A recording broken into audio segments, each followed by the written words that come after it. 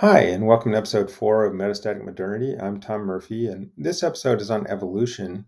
It's our next step in our attempt to put modernity into context.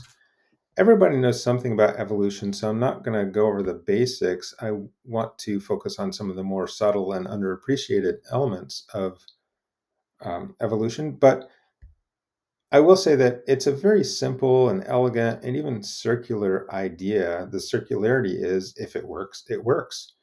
So evolution is constantly evaluating. If you're in the game of life, you only stay around if you work, and if you don't work, well, you're out. So very simple idea. There are mutations and random variations along the way that try new things. That's the basic idea. But we need to describe or define what it means to work in this context because, individuals need to acquire energy and reproduce. That's part of surviving and working. But the main thing I want to stress in this episode is that working is has a larger context. It's in the context of the full ecology in relation to all other life. It's not isolated species. So we have to participate in the nutrient cycles that have been worked out by evolution. So where do we get our carbon, our hydrogen, our oxygen, our nitrogen, our phosphorus, and so forth? Those things have been worked out over deep time, billions of years, and so we're participating in those flows. um, and this really is a long-term proposition. I mean, humans have been around in some form for millions of years, and so that's the timescale on which typical species, complex species, operate and work and survive or fail. So we are somewhat trained to think in isolated terms and think of a squirrel, for instance, a Douglas squirrel, as a separate entity unto itself. But there is no such thing as a squirrel in isolation because the squirrel would not exist without the mushrooms to eat, the seeds in the tree, um, the bugs that it eats. The tree provides shelter and safety and nesting materials. So the squirrel can't exist without those things. And those relationships go the other way. The tree relies on the squirrel to plant its seeds. The tree relies on the mushroom to move nutrients around in the soil and depends on bugs for pollination and other things. So there are a lot of two-way relationships, and the web just gets bigger and bigger because everything depends on other things. So these interrelationships go all the way down to microbes that are in the guts and the soils. Um, and you couldn't have the squirrel without the worm. And even if it's indirect, because it's all one interconnected web that's co-evolved together kind of as a package. And there are a lot of interdependencies and relationships that are even too complicated for us to fully track. Okay, so in our culture, we overemphasize the competitive uh, nature of evolution.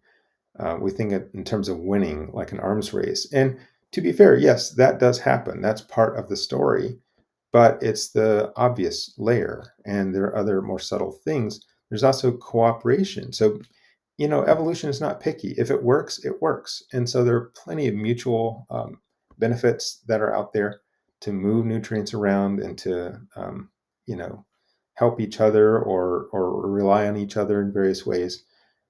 Now, multicellular life was an interesting early example of cooperation where the cells were no longer in it for themselves. They were part of a collective. And I also want to extend that to the idea of a human body or any complex organism. Not only do the cells in the body work together, but the organs in the body work together and they're not in competition. So you can think of organs as a sort of analog to species in an ecological context. None of them can function without all of them. What does your pancreas do without a liver? They and vice versa. So they all evolve together. They're in relationship. They're part of a package. They have sort of a common goal of surviving.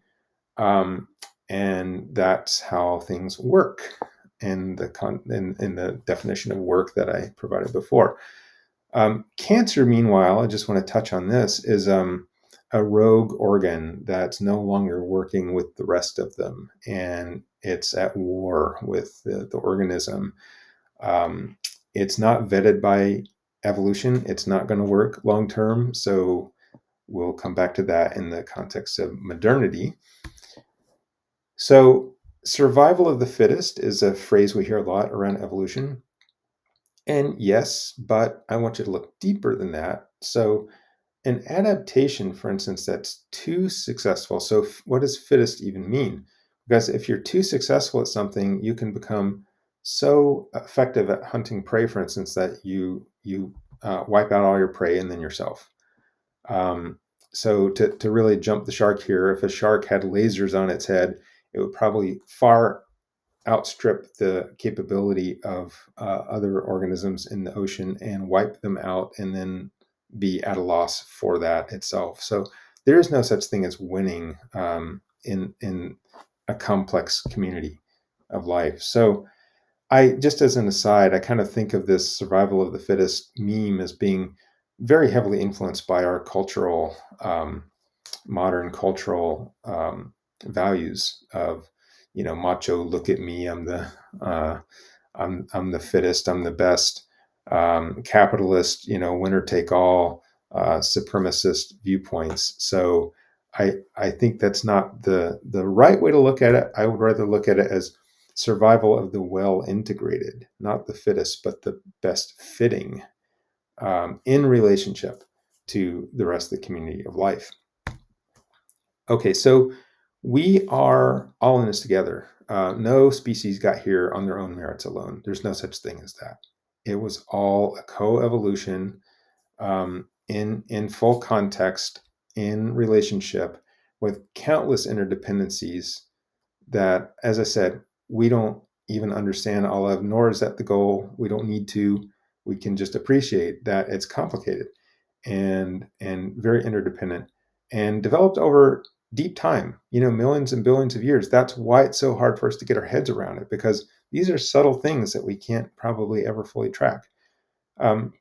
So meanwhile, evolution works on the whole set at once. Evolution doesn't divide and conquer and work on just the squirrel by itself and just the bug by itself. They all work together. Evolution is a fully contextualized ecological process that only makes sense in the whole and not in the parts. Okay, so that's it for this episode. Next one will be on biological inheritance. And I want to encourage you to look at the Do the Math blog at dothemath.ucsc.edu, because I put up companion pieces to each of these videos. And frankly, I'm better in writing. I mean, I can never predict what's going to spill out of my mouth or fail to spill out of my mouth. And so I don't think of myself as particularly articulate. And I'll stumble, and this isn't highly edited, but the works on Do the Math are better thought out and polished, and I say what I really mean to say. So, please consider giving that a look. Okay, that's it. Until next time.